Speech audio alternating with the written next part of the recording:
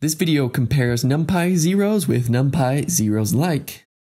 So we import numpy, and let's first go ahead and create a random matrix A. Let's make this 2 by 4. So it should have 2 rows and 4 columns. So we have 4 columns and 2 rows.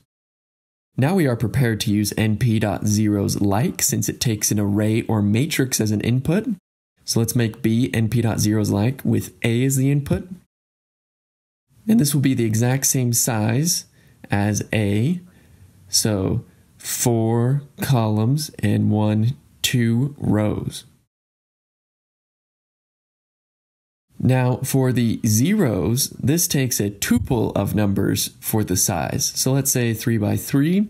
So we enter that tuple, and there's C printed out with 3 rows and 3 columns. And for reference, here's B and A again. So remember, B just takes on the same size as A, but C takes on this shape right here that we entered as a tuple. So 3 columns and 3 rows. Rows goes first and then columns. So there you have it. That is the difference between zeros and zeros like in NumPy for Python.